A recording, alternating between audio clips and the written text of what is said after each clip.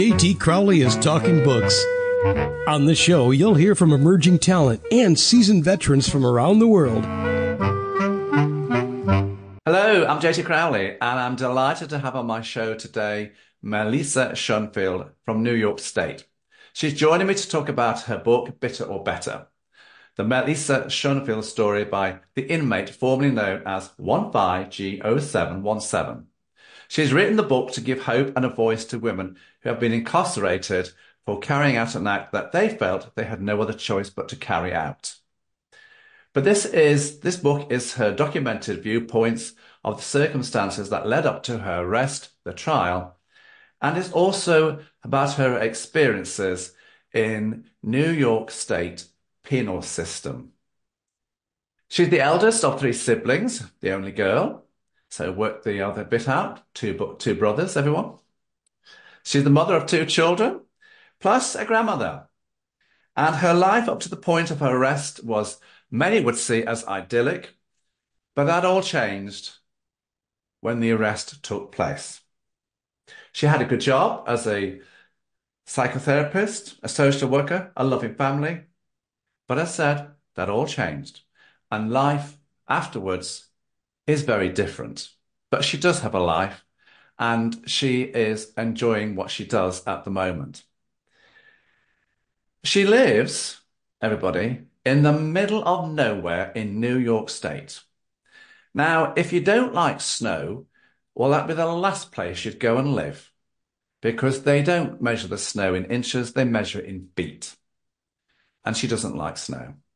So don't ask me why she lives in the middle of New York State, in the middle of nowhere. We won't go there.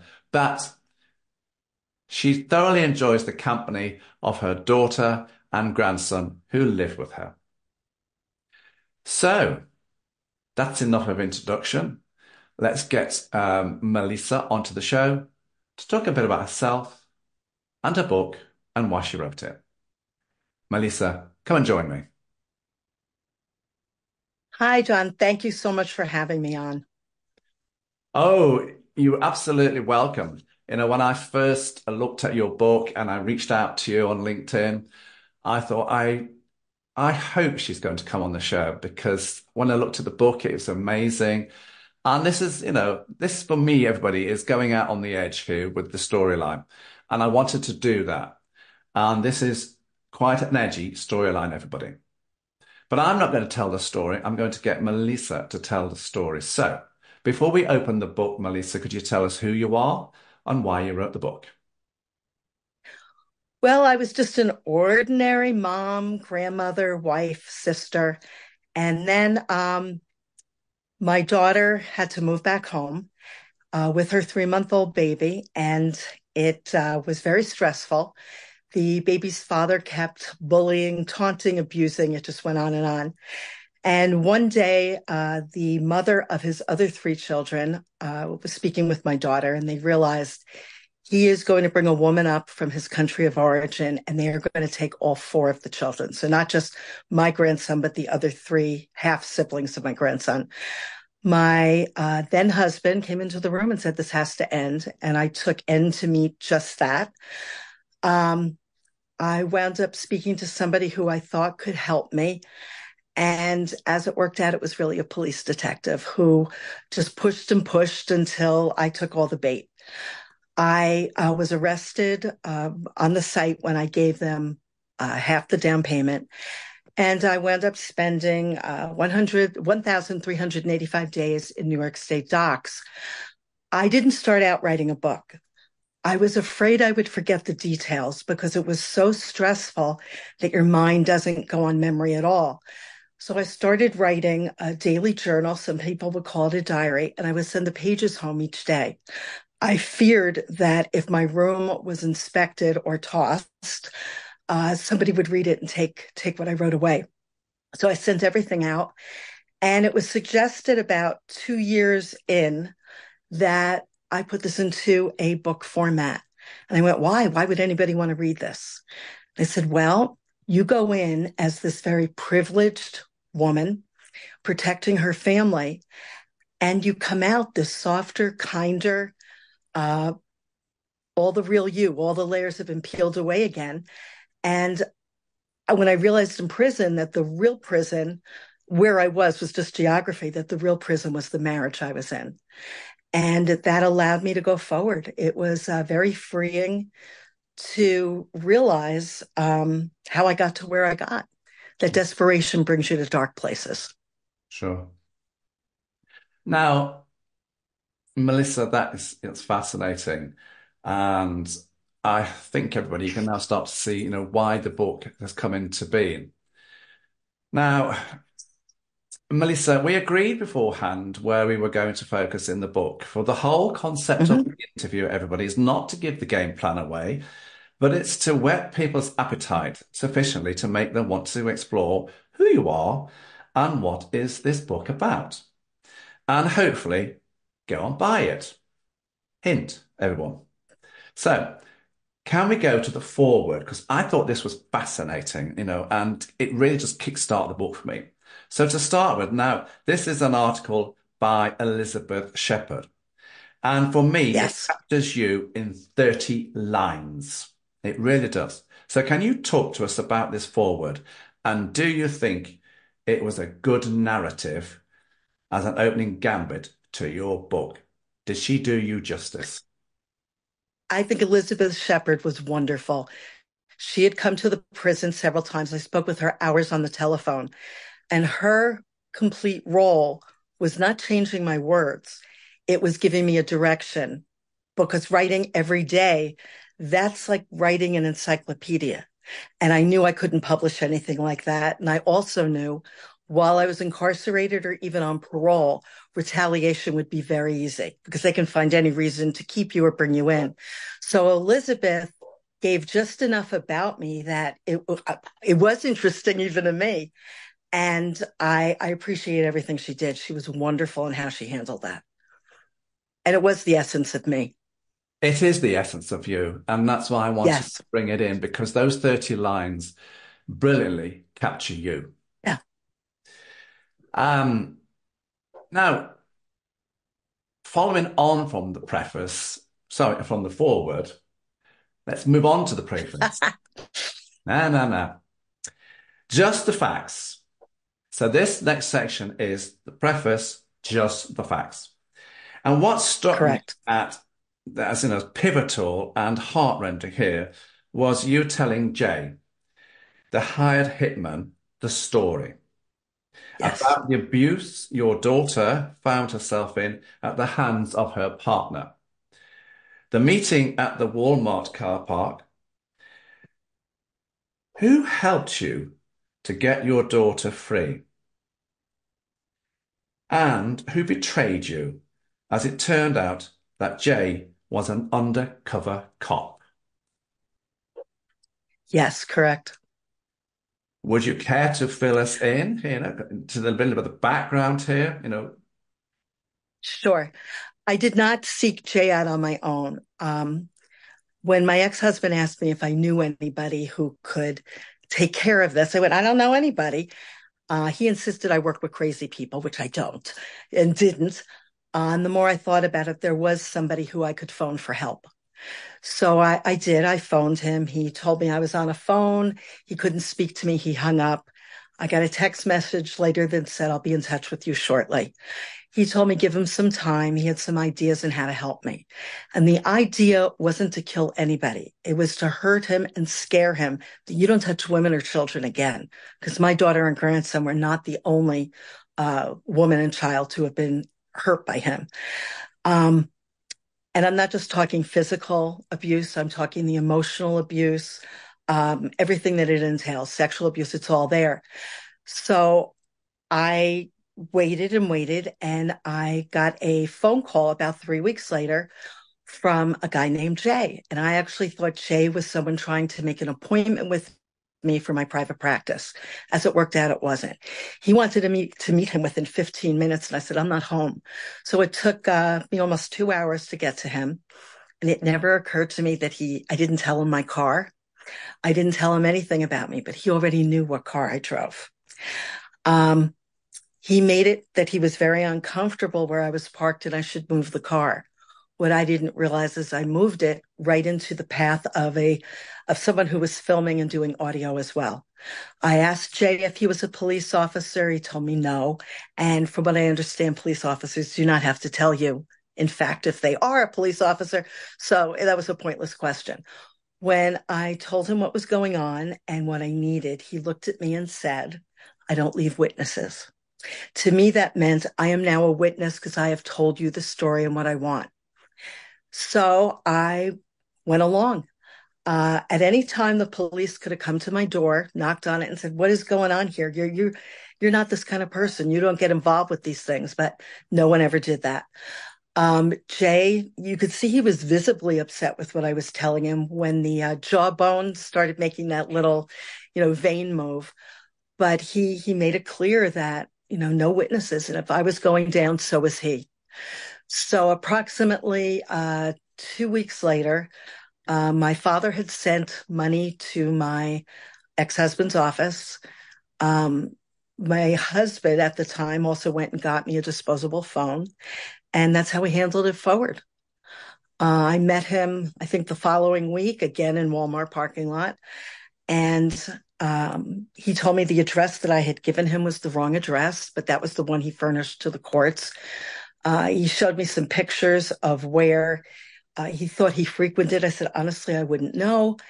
And then he told me how he wanted to go to Florida this week to take care of things. And I said, no, my husband has a conference that week. So it was all kind of put in motion. I made a very sarcastic comment that in hindsight was not that funny. But I asked him, what are you going to do with the body? And he said, well, I can show you on Snapchat. 10 seconds and it disappears. I went, I don't know if I want to see that. So then I said, you can always throw the body to the gators, meaning you're in Florida at the Everglades. Clearly, what I thought was amusing at the time, in hindsight, was not funny at all. Actually, that's what kind of sealed the deal. After he left my car, I thought, I can't do this. And I looked at the vehicle that he went into, and it was a green SUV. I slowed up, I stopped, and I thought, it's already rolling. I'm still a witness. So I left the Walmart parking lot. I did not run any lights or stop signs. And when the police sirens went off, honestly, I didn't think they were for me. I got encouraged to go into a hotel parking lot, and that's where 3 police officers came out. I was arrested and told, we believe a crime was about to be committed. And that's where my legal started. Um, and I think I'm right in saying also, Melissa, that your daughter's partner's father helped you as well. Yes, he did. He encouraged my daughter to leave Florida and go home to her family in New York. At the time, he also told her that his son was dead to him. Once my daughter was out of Florida for a while, he reconciled with his son, and that ended the relationship with my daughter and his father. Um, it was a difficult move at best. I mean, that was her home, and everything had to be, sent up north within a 12-hour period of time. Everything was arranged. Her landlord even changed the locks on the condo. Um, 2 guys were great in getting her packed up in 6 hours and getting the van on the road. And the day after the American Thanksgiving, I picked my then husband up with my daughter, my grandson, and 2 dogs. And we've been together ever since. Absolutely. I believe the bail money was set at 250,000 US dollars, or Yeah, the bond was 500,000 US dollars. yes. That's a lot of The same money. as O.J. Simpson. Yeah, same as O.J. Simpson's. Yes, you say that in I the book. Yeah. yeah, I felt like a monster to put Mm. that kind of money on my head when I didn't think I was dangerous. Nobody would help me, and I believed in taking care of my family. I didn't realize at what cost I would go to, Sure. but nobody would help. Mm. Yeah. Okay, let's go to chapter one, the dream. This Ah, is you returning home. But is it your home? Things are very different. Marlin, your dog, your ex-husband being cuffed by the police. My question to you here, Melisa, is this reality, or is this, as the chapter heading says, was it a dream? A dream in your head? Care to I think it was a enlighten me? little of both. Yeah, I A think it little was a both? little bit of both. What's Yeah. that? Yeah. Um, 3 days after I went into the prison system, because jail is different than prison, and my ex-husband sold my car, which at the time was a Mini Cooper, and I loved my car. Um, Hey, I like so the that. dream They're starts British out. cars. Woo! Yes, it is. It was wonderful. Six on the floor. Um, and I drove it home, and it wasn't the same car I had, but it was still a Mini Cooper. And to drive it down my road, to see the lake again, to see my home, and from the outside, things look great. And my next door neighbor had put a green ribbon around her tree, waiting for me to come home, and it was still there. And as a matter of fact, in reality, it still is on the tree, and it's been almost 10 years. And I had to figure out how to get into the house. And fortunately, everything was the same as, when I had lived there. And I went in the house, and as much as it was the same house, it wasn't at all. I was erased. I was invisible. Everything was painted over. Everything that we had traveled and any souvenirs we had were taken off the walls. The shelves were gone. There was no personality left in the house. And that was baffling to me in the dream. Knowing that count time in prison, there's many different times during the day, but the afternoon one is at 4 p.m. You feel it in your body. And I felt it. And I have the dog in my lap, and the dog gets very tense because he hears the garage door open, which is something he would have done in reality anyway. And I hear my ex-husband put the key in the door, come through. He leaves his wallet and keys up in the kitchen desk. And as he walks down the hallway, he sees me sitting there. And I think he was actually frightened. And he said, "What are you doing here? I'm calling the police. Did you escape?" And it's like, "No, I have that covered."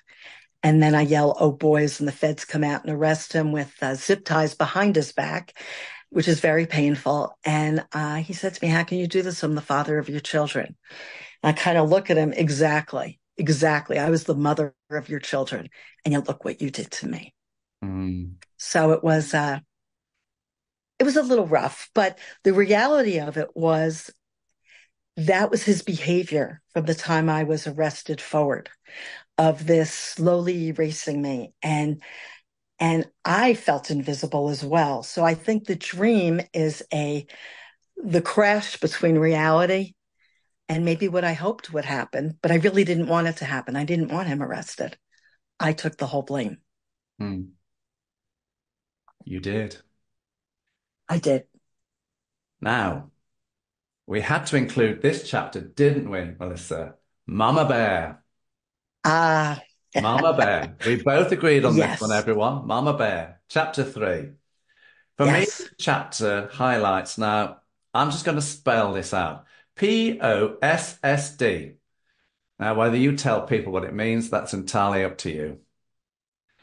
Um, the name you chose to give your daughter's ex-partner. Now, I know what it stands for, What but happened? There you go. You froze there. okay, we'll start that one again. Okay. Now,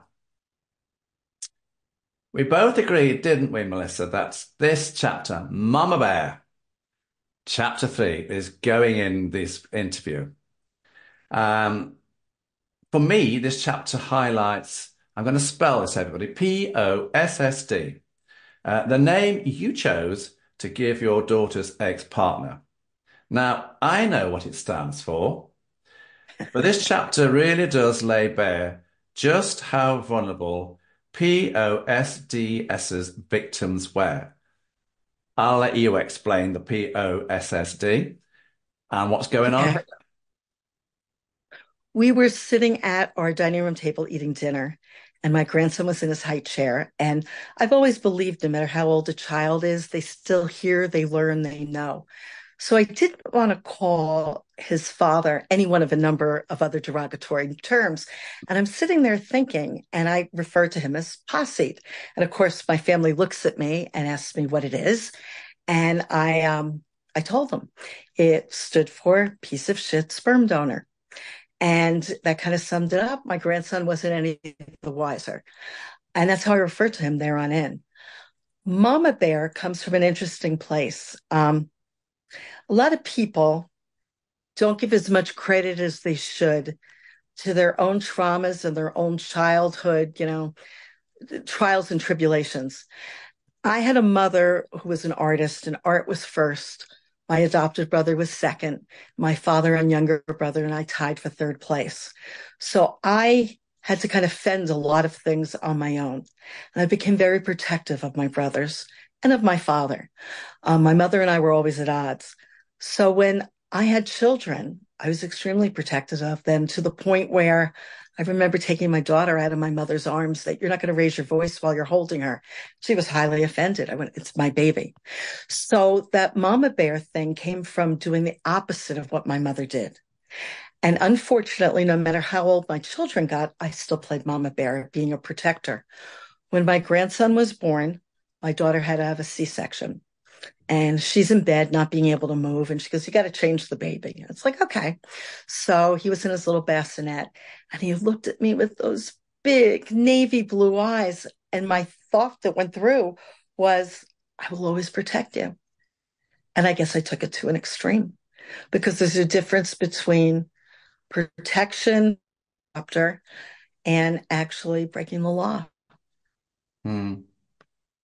And that's really where Mama Bear comes from. Yeah. Yeah. Yeah. And that's why we're talking about it, everyone. Now, chapter Right. 5, Crime and Punishment. Yes. This is the chapter that you disclose the charges, waiver of right to appeal, the sentencing transcripts, and what your sentence was. And I thought when you were writing this, this must have been a particularly difficult chapter for you to write because you must have been recalling all the courtroom scenes, and standing there and listening to the judge, listening to the prosecution, to the defense counsel, and all that. And I just thought this must have been a very difficult chapter for you to write. So why have you put all this documentation in here, the transcript, what you said, what the judge says, what the lawyer said, all this is in here. Was this important for you to put in? It was then. I don't know that it would be now, but then I think I was trying to prove, maybe to myself, not just other people, that here's what really happened. Don't change the facts. Don't change the story. Here is what really happened. And the court documents are verbatim, but you can see how originally I was charged with first degree attempted murder, first degree solicitation, first degree conspiracy. And my lawyer got everything knocked down to second degree murder, which only, right?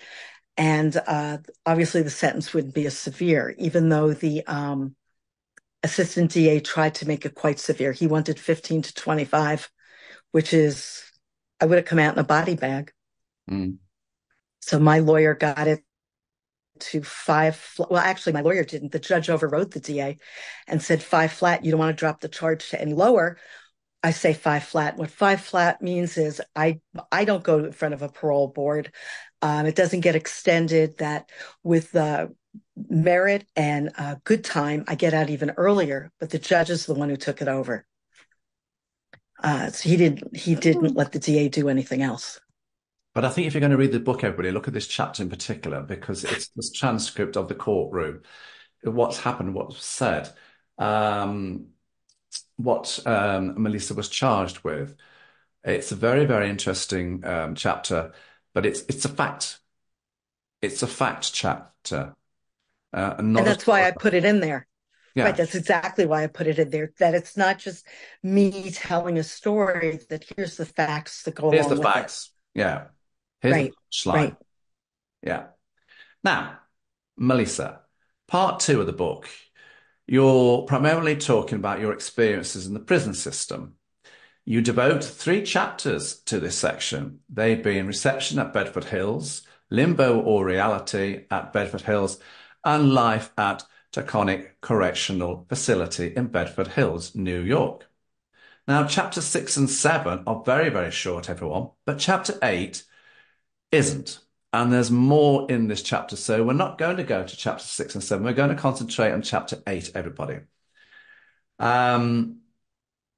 And this is you talking about the prison regime, what you experienced. So I'm just going to sit back here and let you tell us. Okay. Well, to begin with, when you go from jail to prison, you are even restricted more so. You are leg shackled, you are waist shackled, and obviously you're handcuffed. But there's also this black box that they put between your 2 handcuffs so that you cannot move your wrists. So someone who was older like me with arthritis, it was extremely painful. And I believe even without arthritis, you would be in a lot of pain because your hands have to stay parallel. So on the bus from Western New York down to Bedford Hills, it was almost a 10-hour ride because of the stops. I was leg shackled to another woman who drank all her juice before we even left the compound. And I told her, we're only getting up to go to the bathroom once and you're taking care of your own pants. I'm not helping you. And then she did. She only went once, but extremely uncomfortable, very difficult to eat. We got into Bedford Hills late at night, and in the trap, which is the 2 gates while you wait in between, and they go through your name and who you are. We didn't have DIN numbers assigned yet, our designated inmate number, but that correctional officer starts screaming at you, and you got to wonder, why are you screaming at me? What is with all the screaming? And I don't do well with loud noise on the best day. So this is called reception. And you get off the bus, they take off, all the chains and shackles, and then you sit and wait.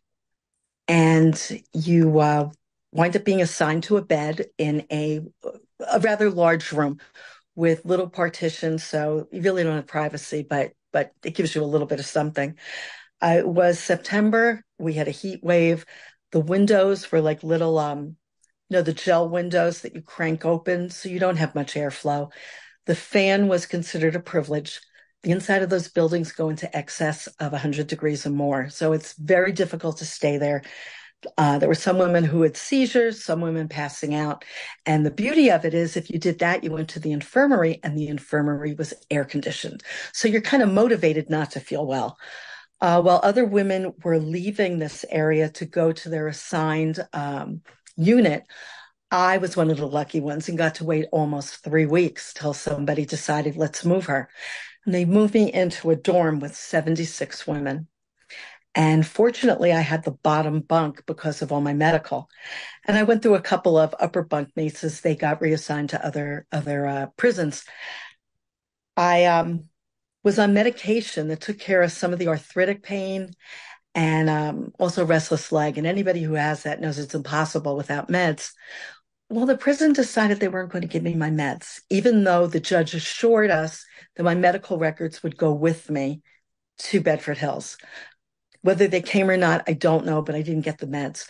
So my husband at the time called the superintendent of the prison, not a good idea, and the acting commissioner of DOCS, which is the Department of Corrections and Community Supervision, and said basically that if I didn't have my meds by, I guess it was later that afternoon, he'd be going to the media and he'd be coming in with somebody higher up to find out what's going on.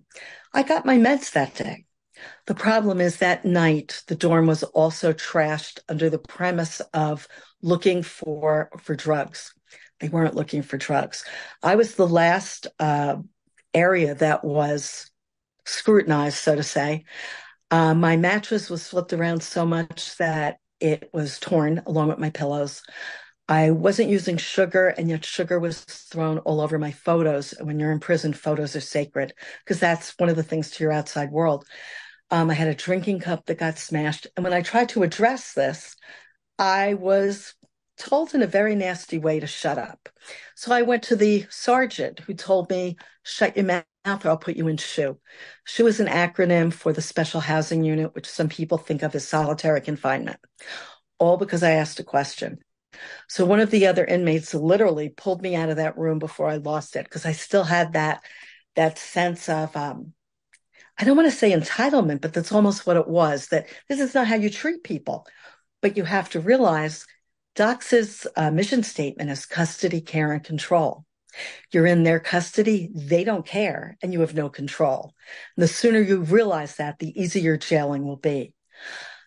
Due to what my husband tried to do, about 9 days later, I was bringing my food back to the dorm, and I went on the kosher diet just so I could have some decent food. Being on that diet, you didn't have to stay in the mess hall. You could bring your food back to your dorm, which is what I did. And I thought my bunkie was coming back in, but instead it was somebody else wearing a green uniform.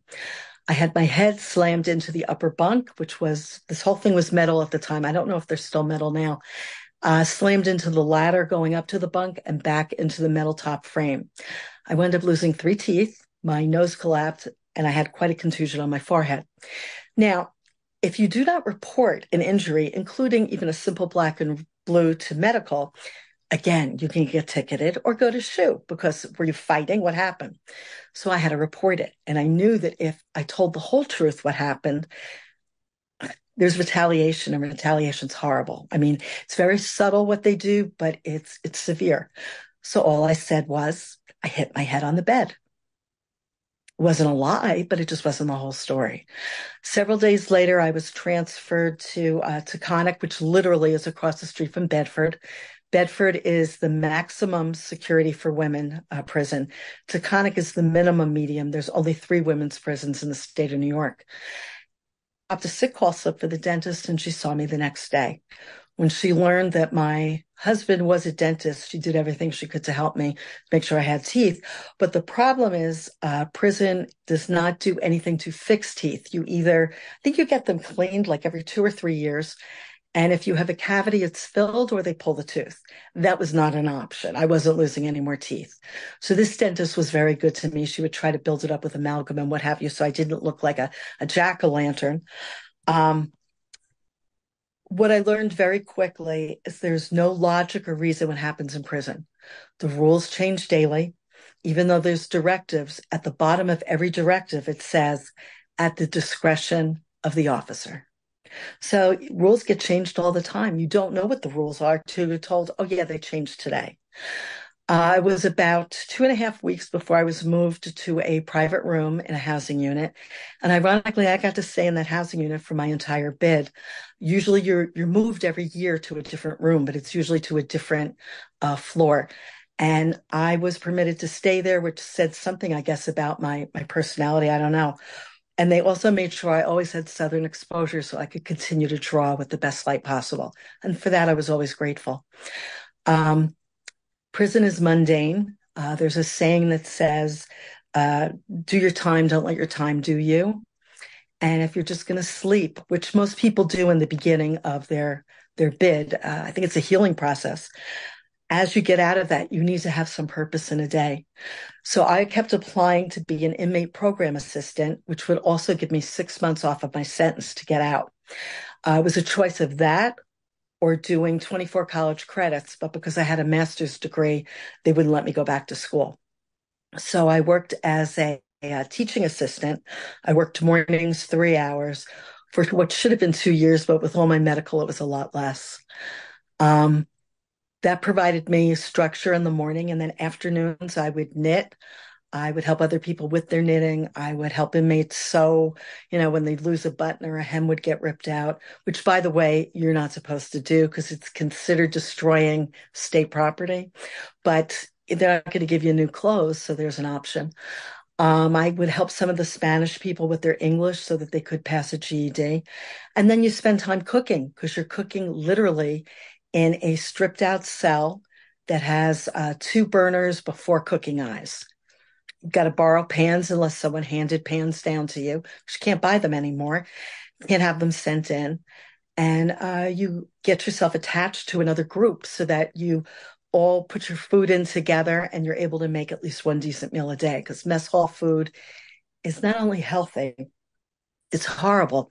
It's low-grade soy, and a lot of the women winds up with hormonal cancers like ovarian, um, cervical, breast cancer. And you can't help but think it's got to be what we're eating. If you need something health-wise, you have to drop a sick call slip unless it's an emergency. Dropping a sick call slip can take anywhere up to 2 weeks to be seen. So people think that while you're incarcerated, Camp Cupcake, I'm going to tell you it's anything but that. There are COs that are very good and very kind as long as you are polite and appropriate. And some of them I would talk to about very personal things. And there are others that are so mean and so controlling that they want to see you fail. They want to break you. And I made a promise to myself that I wasn't going to come out broken. And that's where the journal also came from. I could write what I was afraid about. I could write what was going on in prison. And then I upped the ante and I started writing my grandson's stories. And with that, it was always about something going on in prison. But I made the characters into animals that unless you were intuitive enough to know what was going on, you had no idea what I was really writing about. And that's what saved me. So it was quite an experience, unlike anything I have ever had. Mm. I'm just going to let that chapter rest, everybody, because there's nothing to add. Melissa said it all. Now, part 3, the light at the end of the tunnel.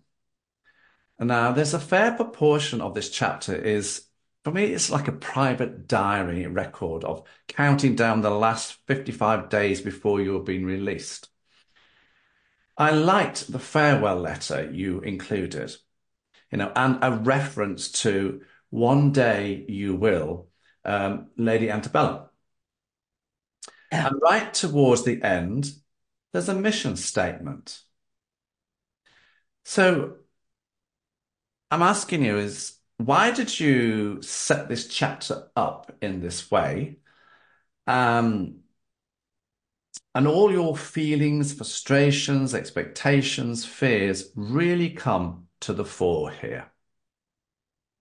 Am I right? Yes, absolutely. Thought so. I think you become institutionalized, whether you want to or not. There's varying, levels of institutionalization. And I think I was so used to this mundane routine. In some ways, I wanted to believe I could get my life back. And in other ways, I knew it would never be the same. So you start to play, this is your life. And you can't help but reflect. The crime itself almost becomes surreal. It's like a really bad movie. And I also felt it was important to tell the stories of the other women in my housing unit who had no voice. And people don't give them credit. I think once you're in prison, people assume you're always going to be that ex-felon, or I'm sorry, they call it offenders now. It's so much nicer. And I felt it was important for them to have a voice. A lot of them were illiterate, which I had a difficult time comprehending in the United States to have this kind of illiteracy. But this is also why so many people wind up in prison, because there are no other options. For a lot of the women, crimes because of men, and the men aren't incarcerated because they were abusive to the women, but if the women strike back, they're the ones for some reason who get caught and who wind up in the legal system. So that was a part of it. I also didn't believe I'd ever really get out of prison. I thought I'd be going out in a body bag. I would always look out my window, which was right over the lobby area, so I could see visitors coming in and I could see personnel coming in and out. And I'd be so happy when the women would leave in the morning in whatever clothes that, somebody sent in for them, because you don't leave in prison clothes. And then I turn around and cry because I never saw myself leaving. I was sure I was going to die in prison. So when my day came to leave and they called my name, Schonfield, let's go. And it's like, oh, okay. As I went downstairs, I was still waiting for somebody to, pull my collar. No, we made a mistake. Get back upstairs. I didn't believe it was really going to happen. And even when I left, I was still waiting for like a police car to come and say, you weren't supposed to be released today. And it was just, I think we punish ourselves more than any system can. And too many people allow the system to do that without trying to change it. And it's a very draconian system to even think of trying to change, to infiltrate that. And a lot is going on now to make change. But I just never believed I'd be part of that. So that's what was difficult for me. Um, it's exciting. People come to your door saying, "Hey, I really like your pink fluffy bathrobe. Can I have it when you leave?" It's like, I'm still wearing it. I really like your sheets. Can I have your sheets when you go? And so you're really giving things away, almost like, you're planning your own death, how you give things away when people are suicidal. And everything was gone. So instead of looking like a person who was jailing well, because I had everything and more than I needed, thanks to family and friends. But everything was cleared out of my room. It wasn't really a cell; it was a room. We had regular doors, and I had none of those creature comforts anymore. And going home, I was afraid to take any of those creature comforts. Living in that situation, you live with so little and realize you don't need much to be okay. So I felt very guilty when I came out going through my things and realizing all the stuff I had that just was not necessary. And don't get me wrong, I like my stuff, but you forget a lot about it while you're in there. Even though you fantasize about it, you realize it's not important. And I think that was a theme that most women felt. No, we'd think about it, but we never really believed we'd get it back. And I was also coming out divorced, no home to live. My daughter had me move in with her. My grandson gave me his playroom to live in. And I felt guilty about that I'm taking this away from a 6-year-old. And here it is. I was, 62 when I got out. And I'm thinking, this is not at all how I thought my life would be. And then you're on parole. Parole was supposed to be 5 years. It wasn't. I got off after under 3. And parole is double jeopardy because they almost wait for you to make a mistake to haul you back in. And they can find anything they want. So I just didn't leave the house very often. And this way, nothing could happen. Um, like I said, it changes who you are, and you never get all of yourself back. Mm. As far as I've come, there are some things I know that aren't going to come back. I don't know if it's fear or that kind of rigid structure, but every so often, my daughter and I will speak specifically about this, and there's just some things that's not going to change. I went from being very social to being very happy being by myself. And I don't mind my own company. And I think it's from all the time I did spend alone, and it made me feel safe. And I do feel safe alone. I don't have to look after anybody else but me. Mm. Yeah. So that chapter was important because there were a lot of epiphanies in there, what ifs, and what once was. And of course, it's done like a diary, everybody, the dates there, the time Yeah. almost, um, the good bits and then the setbacks. So yeah, in part 3, it is the only chapter in part 3, but it's a big chapter and it's full of very, very interesting story of her life, in the last 55 days while she was in the New York State penal system. Yeah. Now, Melissa, now you've written this book, you're going to write another one. I am. Um, I've been saying I was going to do this since I got out. So first, what I says, I don't have a desk. And we had a flood in our basement a year ago, and it took the insurance company 8 months to give us money. So the house, everything from the basement is either on the first floor or in my room. Oh, I don't have room for a desk. Well, guess what? I got a desk. I said, well, I can't write. I don't have, where's my laptop? I got a laptop. Well, I don't have a chair. You need a chair to write. My daughter bought me a chair. So I have no excuse.